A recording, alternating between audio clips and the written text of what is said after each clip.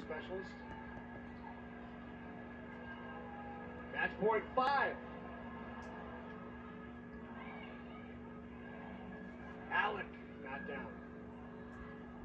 But it didn't get back over. And Nebraska wins it in a sweep in the first round of the NCAA tournament. Nebraska in the match hits 341. Delaware State -108. So with those last little stretches, kept themselves out of the record book here. Again, I just like that they fought, you know, at the end, and it's a good outing for Nebraska here as well.